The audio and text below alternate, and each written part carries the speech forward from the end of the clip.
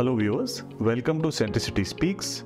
My name is Aditya and you're watching the first episode of Perspectives 101. In this episode today, we will cover one of the most widely discussed topics in recent times, which is a potential breach of the US government's debt ceiling. As per some new analysis and statistics sent by the US Congressional Budget Office as well as the US Department of Treasury, the US government may fast be approaching what is known as the X date, a date beyond which the US government may no longer be able to pay its bills. History suggests that approaching a date even close to such an X date will be very disruptive to not only the US economy but even the world economy.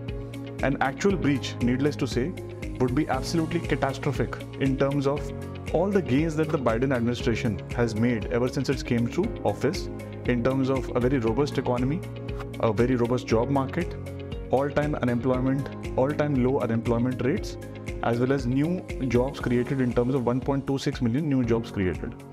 So Sachin, what do you think is the likely probability of such a potentially devastating event happening?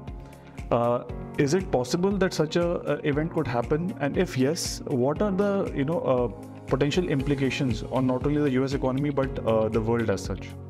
Yes, Aditya. Actually, right now it is one of the biggest, risk which is global markets are facing, the US debt ceiling. So, before going into the implication and what are the solutions around it, so let's understand what is actually debt ceiling. Okay. So we can explain it for the viewers in a simplified way by understanding some numbers, some monthly numbers of US, debt market. So, when we check the data, we found out the recent data they shared of Feb 2023. Okay. So, in Feb 2023, their total revenue was almost $200 billion. In the earnings of the US economy. When I say revenue, these are taxes which they earn, and obviously they have to spend. The spending of US government was almost $400 billion. Okay. So every month, there is a deficit of around $200 billion. Their revenue is $200 billion. They are spending $400 billion. Okay. So this is the monthly data. So that is a deficit for 1 month. Okay. And now how they cover that deficit? Obviously, they have to issue bonds. Okay. They have to borrow money. The US government has to borrow money. The public. Yeah, from the public, from the global investors. Even China and Japan are the biggest investors in US, Fed bonds. Okay. So, that covers their deficit. And when we accumulate this, the total debt, holding of US currently is $31 trillion. Okay. Right now. And it was a ceiling that was decided by the Congress. Every time, they decide that what is the maximum ceiling for the debt which US can take, right? Because it also, factors in their credit rating. They can't go beyond one ceiling. Now US is almost $26 trillion economy. So their debt ceiling was decided at $31 trillion. And we are at a stage where even the $31 trillion ceiling could be potentially breached. Yes. So, when we talk about 31, it looks like a very big number. Okay. But for US, they are about to breach that number and their deadline is very, very near.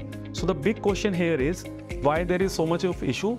Because the Republicans are, avoiding this. They don't want to increase the debt ceiling. Okay. So the biggest question here is whether it is a political crisis or it's a financial crisis. I also want your view on that because you track, political things and the debt market very closely. So it definitely seems as if the Republicans are definitely trying to push it to the last minute and cause some sort of a panic situation, because it is a situation which can be potentially avoided and not brought to the last moment before it could be solved.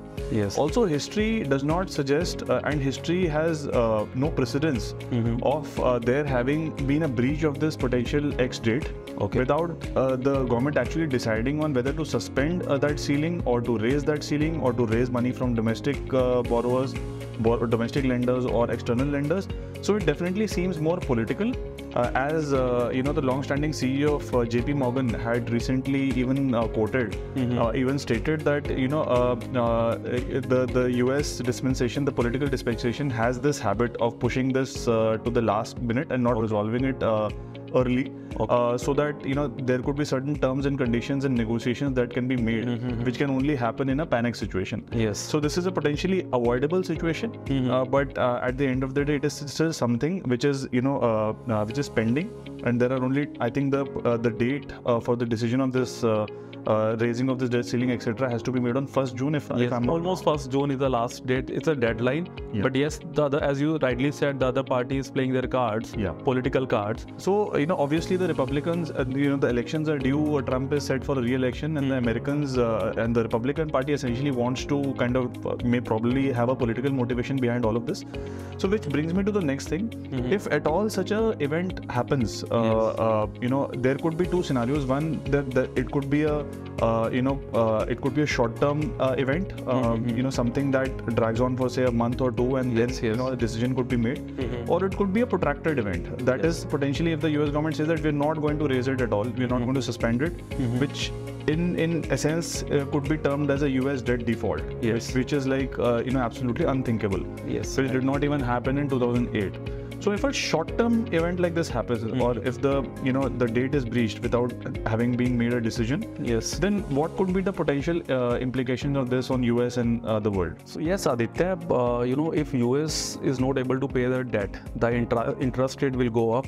It will just spike up, and even we have seen the 1 month interest rate is above as compared to any other 5-year or 10-year yield. Right now it has crossed 5%. Okay. So it is showing that the significance of the near deadline also. Okay. And if the interest rate goes up, the equity market will have a ripple effect globally. Not only in US the markets will go down, even globally the markets will because with US everything is coupled.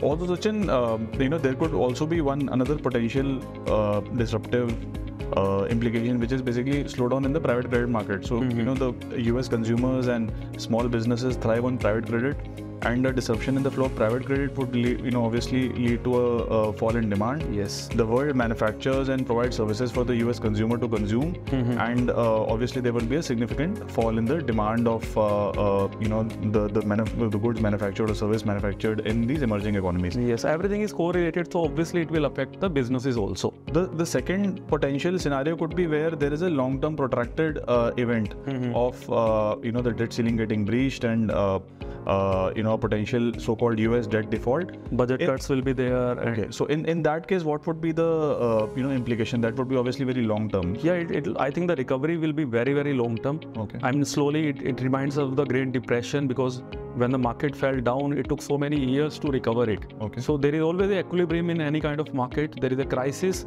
it will have effect. So the demand will go down, but slowly the demand will emerge. But it can take a lot of years. Okay. So what can be the solution out of it? You can suggest. What do you see that what can be the right solution of this scenario? So the solution essentially, I'm not exactly an authority to to suggest a solution, but I think it is writing on the wall that the US government and dispensation and the parties involved have to get together and solve this proactively instead of leaving it to the last date, and coming to a reasonable negotiation in terms of what could be the new raised debt ceiling, or whether the US government can meet its obligations in terms of payment to its creditors, etc., because the date is fast approaching. Yes.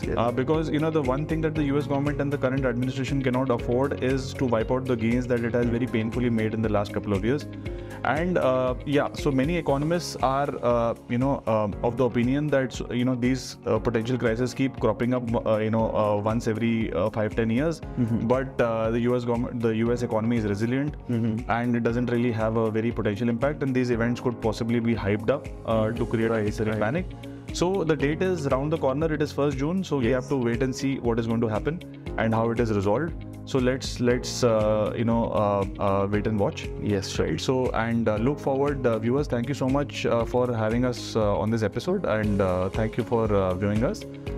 Looking forward to inviting you to the second episode, which will come up very shortly.